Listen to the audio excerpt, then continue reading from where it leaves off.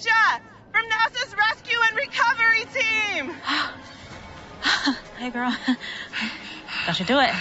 Don't you do it. Do not panic. We did what we had to do, so stop looking like you just ate somebody. We did just eat somebody. Our girl, Alitra, our sister in space. And you nod her leg down to the marrow on the shell. We didn't have to do all that. Well, I thought it would be 3 years before somebody from Earth could come save us, so we had to sacrifice the weakest link. It's not the weakest link, though. Any of us could have lost that game of rock, paper, scissors. Yeah. We didn't even do best of 3. We just did 1 and then 8.